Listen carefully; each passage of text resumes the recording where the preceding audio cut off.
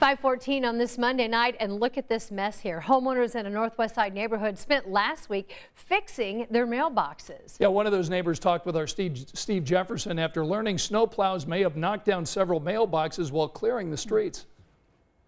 The homeowner I talked to first thought she was the only victim until she started hearing from so many other people about their mailboxes.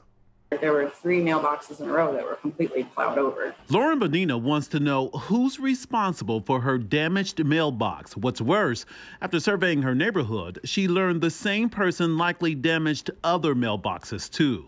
Just glancing around, I saw at least 10 that were completely destroyed. The post snapped in half, the mailbox gone or broken off. And I think it's ridiculous. So ridiculous, she wanted to let others know what happened. Her message about it on the app next door not only became the top post, but set off a chain reaction.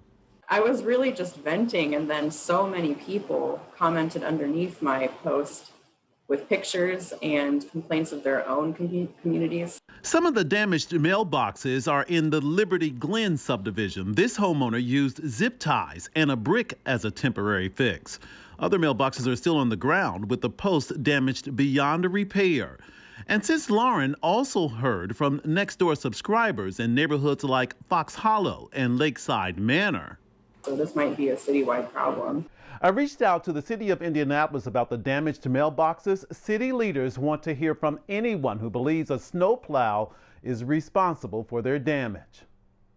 All right, thanks, Steve. And you know, there are a couple things you can do if this has happened to you. For example, if you live in Indianapolis, you can call the Mayor's Action Center. You can also file a claim with the city, and we have a link for how you can do just that with Steve's story when you head to our website at WTHR.com.